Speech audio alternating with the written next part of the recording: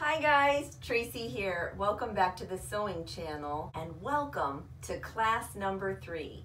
In today's lesson, we are going to learn about the different types of fabrics, about the grain line, the straight stitch, and the zigzag stitch. You won't want to miss a thing in today's class. Let's get started. The first thing we are going to talk about is selvage. Selvage is the term used in the fabric world. All it means is the machine, when it made this fabric, it was connected on two ends. And those ends never fray. And that end is called the selvage end. So you're going to have two selvage ends on fabric that you need to understand. This end and this end. Connects on the machine when it weaves it, when it manufactures it, and those are called selvage, and those never fray. This stuff in the middle, this is called the width. So you have selvage, selvage, and your width is in the middle. Now when you go to the fabric store, you pick out some pretty fabric and you take it up to the worker, they cut it, right? So this right here, the width of the fabric is what they cut. They never cut along the selvage edge, neither one of them, ever. They only cut along the width of the fabric. Now the width could come in different measurements. Let's talk about the different fabrics now that you understand selvage. This first one that we're going to talk about is knit fabric. Now I want you to see something. On knit fabric or jersey fabric, it has some stretch. This end, not so much, but when you go this way, it does have stretch. Now you would use this in t-shirts or possibly a skirt even. This selvage edge is a little different. Do you see how it rolls? See how that rolls? It rolls toward the back of the fabric. This is the pretty side of the fabric, and then this is the inside of the fabric. There is always a right side and a wrong side to fabric. In order to tell the difference on knit, the selvage side tends to roll toward the back, knowing that this then is the right side of the fabric. Now I want you to take note though. Look at the cut side. Remember the width we talked about? This is the selvage, it was connected to the machine, and then this is the width of the fabric. This is what the worker would cut for you. I want you to notice something. It actually rolls toward the good side of the fabric and not toward the back. Say you're making a t-shirt, well, you wouldn't want to make it inside out, would you? No, not at all. So you need to know the difference between the right and the wrong side and what each fabric does. Let's talk about the selvage of this right here. Now this is a quilter's cotton. It's 100% cotton, and this is what quilters prefer in their quilts. When you go into a fabric store, you will see a lot of quilters cotton. What I want you to notice here is the selvage. You see, it doesn't fray at all. Now look over here. This is the cut end, so remember? See the fraying? So that is where the worker cut it. This is the selvage. This is where the machine connected each of these ends, and then the width was in the middle. But the main thing I want you to note is the right and wrong side of the fabric. See, right here is the pretty side, and this is the inside of the fabric, or the wrong side of the fabric. Big difference, right? Let's talk about this fabric. Oh, isn't it gorgeous? I don't know yet what I'm going to use this one on, but I can't wait to use it. It sure is pretty. On this one, I want you to note, look at this selvage edge. It actually has where it was made, who made it, and what the collection is. And I want you to take note right here. Do you see these dots? All those colors. That is every color that was used to manufacture this fabric for this print. Now that is handy and helpful, and let me tell you why. Say you had curtains. Say you wanted to make a pillowcase, and you wanted the throw pillow to go in your living room, and you wanted it to match your curtains. Well, say your curtains were this color right here, blue. You would go to these dots, and you would say, oh, that's the same color that's in my curtains. So you would go ahead and buy this knowing that that was the same color tone or same color scheme that you already had that you wanted to match up with. So that is super handy and helpful. And I want you to take note of the pretty side and the wrong side, or the right side and the wrong side of this fabric. If I lift this up, it's pretty light on that side. So this would be a fabric that I would want to be careful if I was using it to note the wrong side and the right side. Now this right here is called batik. Now batik fabric is a little different. Not only is it very beautiful, but it has no right or wrong side. You could use this fabric and it doesn't even really matter which side you use, because some fabric you have to look really close. But this one, nope, not at all. You could rest assured in using either side. But I want you to note on the selvage here, you can't even tell where it ends and where it starts. So this was the side that was connected to the machine. And then again, this was the cut side, and it does fray, see? And this side does not fray. This right here is a very beautiful decor fabric. Now decor fabric is thicker and heavier and more durable. You could use this on some outdoor furniture pillows. You could use this on pillows in your living room. The main thing I want you to notice about this selvage, it's got frayed edges. It also has the name of the collection and who it was made by. This was the side that was connected to the machine. I want you to notice the wrong side of this fabric. Ready?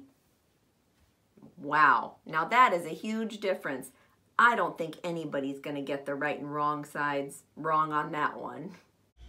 Here is a picture of all of the things that we just talked about. Now I recommend that you screenshot it and keep it in your photos and refer to it as needed.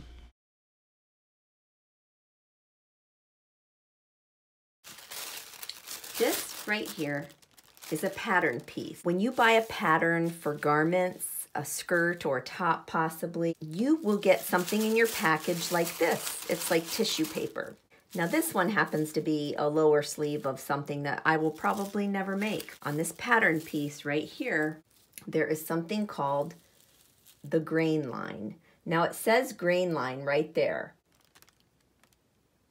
They give it to you on every pattern piece that has to deal with clothing. So you get your pattern from the store and you've bought your fabric and you lay everything out and you lay your pattern piece on your fabric. And you need to make sure that this grain line lines up with the grain line on your fabric. Now, the big question, how do you know where your grain line is on your fabric? Let's talk about it. Here's your grain line. We come home, we have our fabric, we fold it together, we fold our selvage edges together just like the pattern says to do, and we know what our selvage edge is because we learned about selvage edge. We know that those were connected to the machine. We get this pattern piece. It says grain line. This is what I want you to know. That selvage edge right there is parallel to the grain line. So this arrow right here, that arrow right there follows the grain line. So that tells me that when I lay this pattern piece out before I cut it, it needs to run straight up and down this way, right along here. Let's pretend I came home and I laid it this way. Here's my selvage edge, and remember the grain line falls along the selvage edge.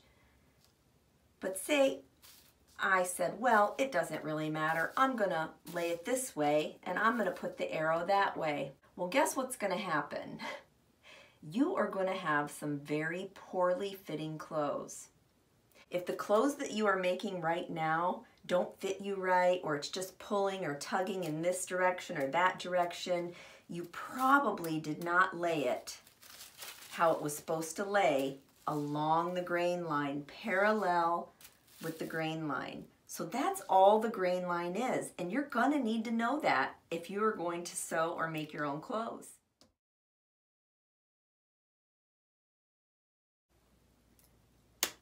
We're gonna go ahead and turn our machine on.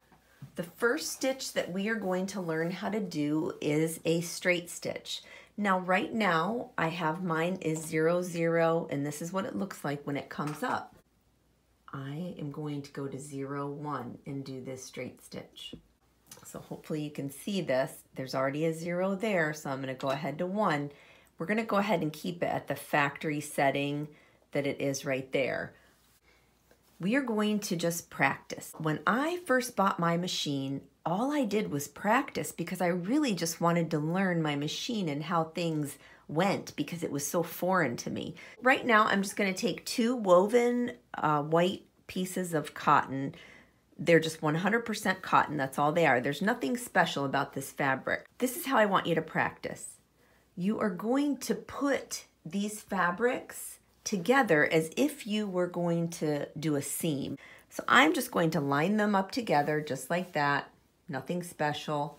And I'm going to go ahead, if your presser foot is down, you're going to go ahead and lift your presser foot up. And I just want you to slide those 2 under there just like that. Just so it's past where the needle is and the edge of the first edge of the fabric that goes in there. Just like that. And I want you to line it up with the side here.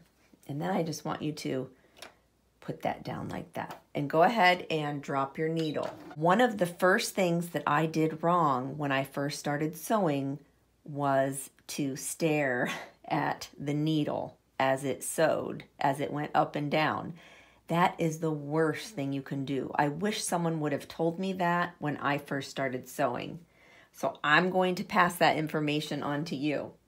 When you sew, you need to look at your guide. You need to look at something so that you don't go way off.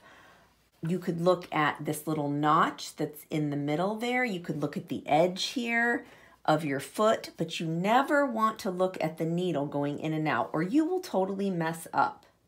I am going to watch this side of my presser foot, just the edge there, and I'm just going to keep my fabric just under there.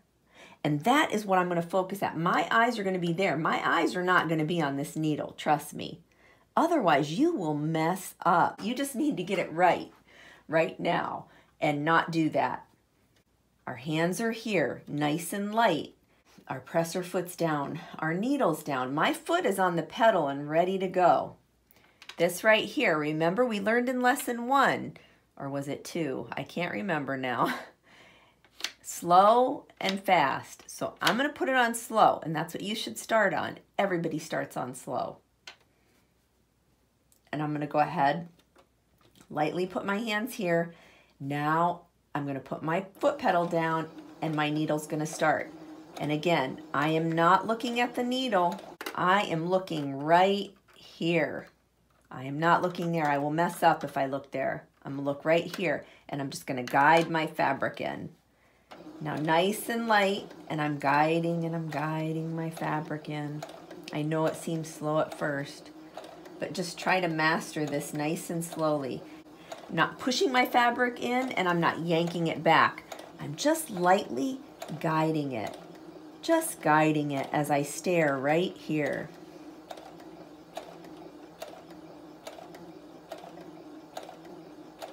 Now let's see what we got so far. So I'm going to stop, hands off. You're going to press your button to lift up. You're going to lift your presser foot up, and then you're going to pull your fabric with the thread still on it, and you're going to go ahead and clip that. Nice. Nice. Now I forgot to tell you, remember we learned about tension. Just keep that dial right in the middle between 3 and 5 or whatever middle yours is on your machine. But that is a very nice stitch.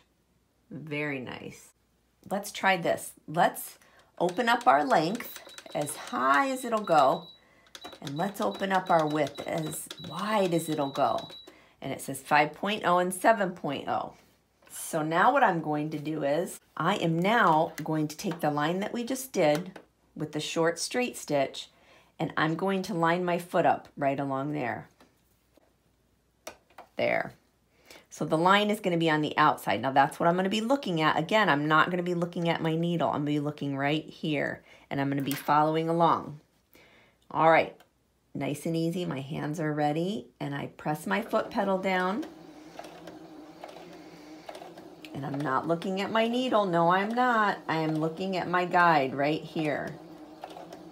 And I'm just going nice and easy and slow. Again, I'm not pushing and I'm not pulling. I'm just nice and easy. That messed up a little bit when I did that. That's okay, because this is practice. All right, so let's stop. Put your needle up. You're going to lift your presser foot up. Pull out your fabric and your thread should come. And you're going to go ahead and snip that off. Now let's take a look at the stitches that those made. That made a wider stitch. See, I can stick that up there and go back and forth. And this one, there's no way because those stitches are so close together. So I hope you can see that difference. It's really hard to see on there. And I want you to practice, practice, practice. We're going to go here. Now you are going to use your zigzag a lot. I use zigzag a lot in sewing. So on mine, it's 0-4.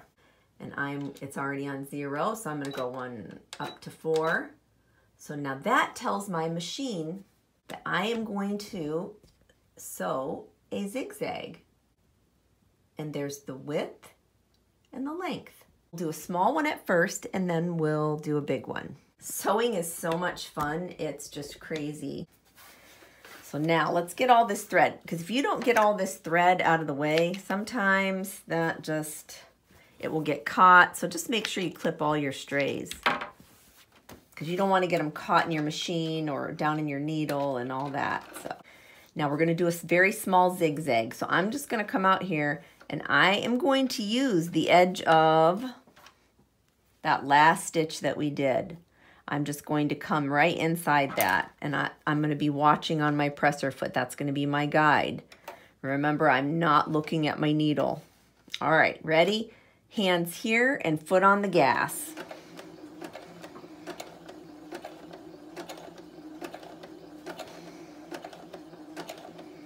And I'm just guiding my material. I almost forget what it's like to go this slow, guys. I'm so used to sewing so fast now, I never thought I'd get to that. But I know you can do it. You can get to that point. I just know it. Just keep going.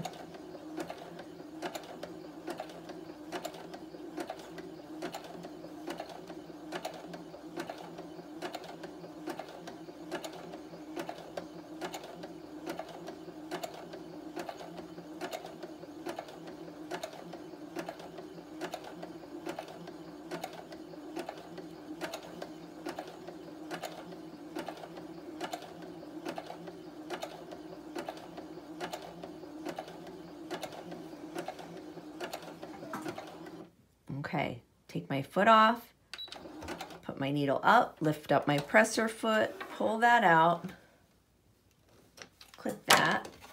Check this out, guys. That is so cool, right? So now what we're going to do is we are going to go over here to our stitch length, and we're going to go the most it'll go, and we are going to go the most width that it'll go. And mine's a 4.0 and a 7.0. So let's see about that one. And let's see what we come up with. And we're just guiding with our hands very lightly. Like, I'm not even touching it. Like, it could seriously sew on its own. Maybe not. But, you know, just guide it. That's all. And I'm watching my guide. I'm not looking at the needle. If I were to look at the needle, I don't know where I would be at right now on this piece of fabric. So lift up, and we're going to clip that. Check that out, guys. That is so cool, right? What I want you to do is just practice these stitches. Just practice over and over and over again. And soon enough, before you know it, you will be well on your way. I hope you learned a lot in today's lesson. I so look forward to the next lesson. Take care until then.